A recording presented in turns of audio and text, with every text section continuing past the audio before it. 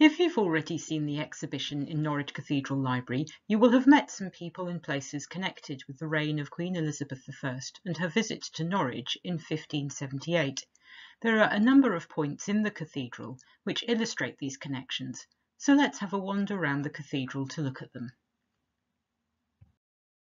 In the exhibition, we have a piece of music by Osbert Parsley, who died in 1585, having been a singing man in the cathedral for 50 years.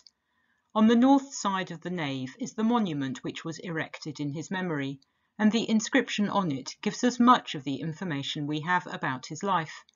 It reads, "Here lies the man whose name, in spite of death, renowned lives by blast of golden fame, whose harmony survives his vital breath, whose skill no pride did spot, whose life no blame, whose low estate was blessed with quiet mind, as our sweet chords with discords mixed be, whose life in 74 years entwined, as falleth mellowed apples from the tree, whose deeds were rules, whose words were verity, who here a singing man did spend his days, full 50 years in our church melody, his memory shines bright whom thus we praise."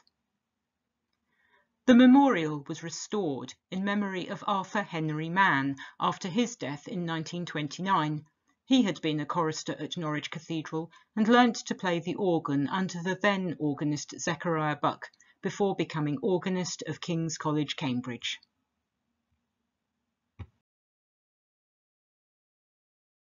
A little further along the nave, in the north wall, is what used to be a doorway with an elaborately carved frame.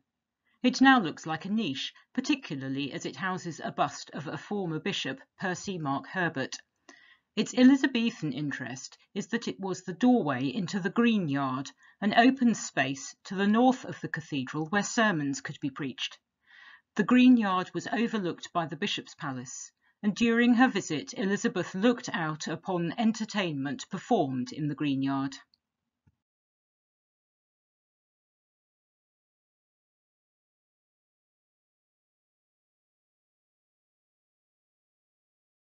Moving into the east end of the cathedral, we'll go up the steps into the presbytery, the area in which the high altar stands.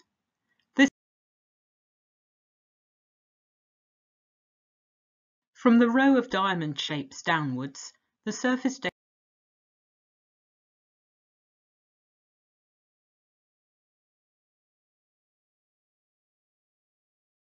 It was in this area that Elizabeth sat during the service that she attended.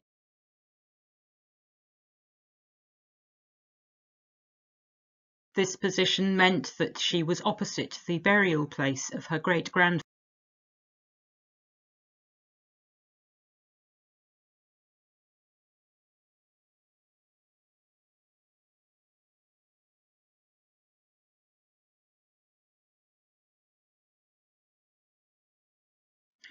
One of the windows in the ambulatory, the walkway around the presbytery, contains some glass of interest to our Elizabethan trail. It's the window to the right of the entrance to the Jesus Chapel. The largest coat of arms in the right.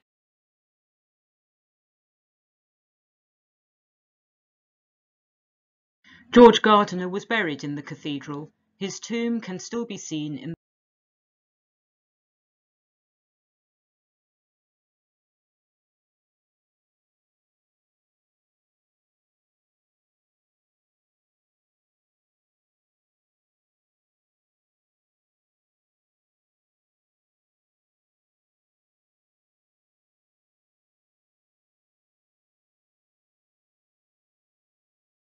Opposite Dean Gardiner's burial place is the tomb of John Parkhurst. Parkhurst was Bishop of Norwich 1560 to 1575. He was involved in one of the significant religious books of Elizabeth's reign, the new translation of the Bible, which became known as the Bishop's Bible. It was known as this because various bishops were asked to translate the different books of the Bible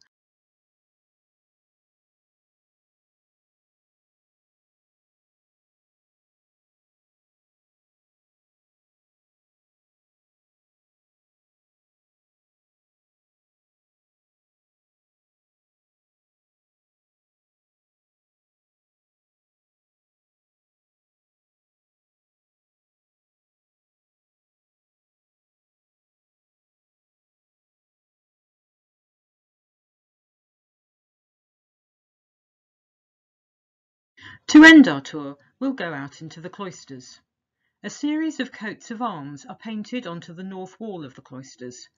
The originals were painted here to commemorate the Queen's visit in 1578 and represented her and some of those who accompanied her on her visit. Those arms were in a poor state but still visible when local antiquarian Mackerel recorded them sometime in the late 17th or early 18th century as being the arms of Howard, Duke of Norfolk, Clinton,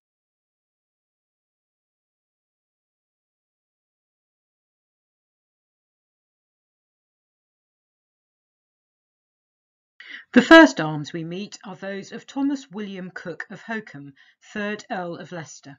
He corresponds to Dudley in the original scheme.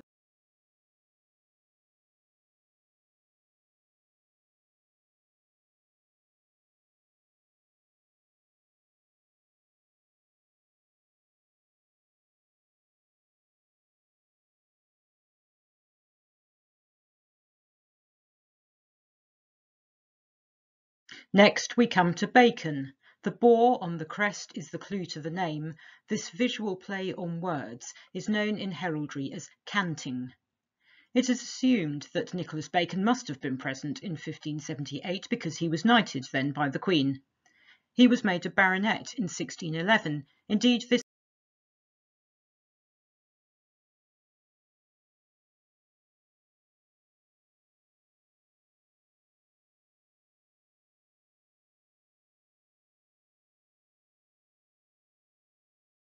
These are the arms of Henry Francis Hope Pelham Clinton Hope, 8th Duke of Newcastle under Lyne, who is descended from the 1578 Clinton Edward, 1st Earl of Lincoln.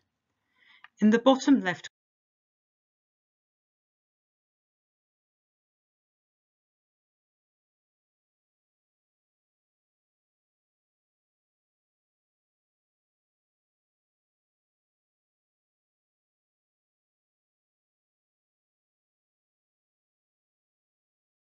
We come now to Hastings. The arms we see now are those of Albert Edward de Laval Astley, 21st Baron Hastings.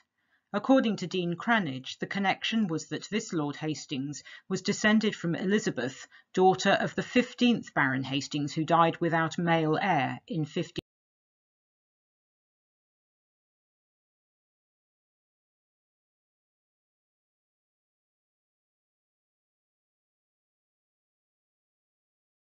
Queen Mary, who was by the time of the Restoration Queen Mother, restored the next bay, so these are her arms. The royal arms of the United Kingdom, because she was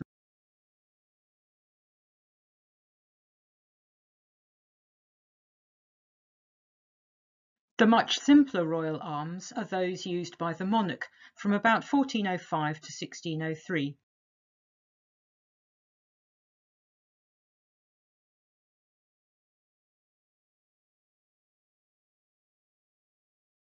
The third and last shield to include the royal arms is that of Queen Elizabeth, the Queen Mother, although at the time of the Restoration work she was the Queen Consort.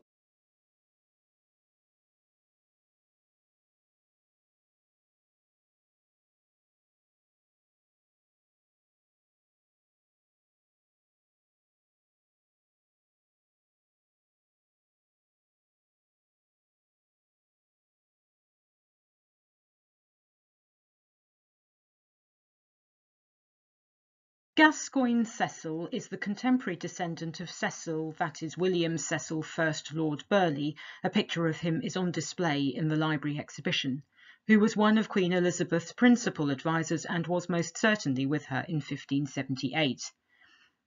James Edward Hubert Gascoigne Cecil was in the 1930s 4th Marquis of Salisbury.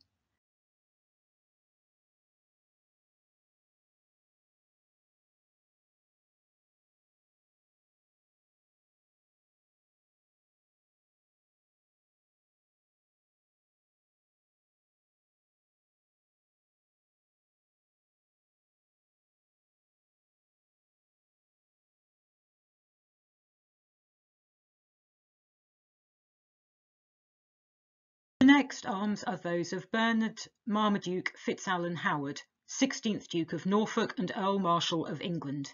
His ancestor, present in 1578, was Philip Howard, son of Thomas, 4th Duke of Norfolk.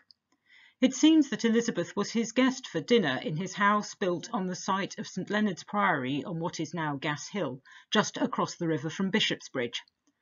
The 4th Duke had been attainted and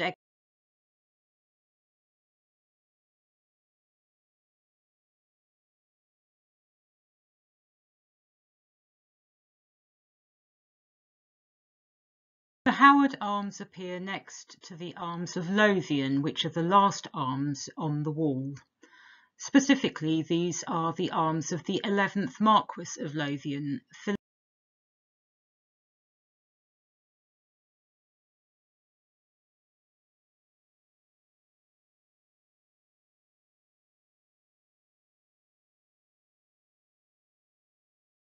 We hope you have enjoyed this brief glimpse of some of the Elizabethan history of Norwich Cathedral.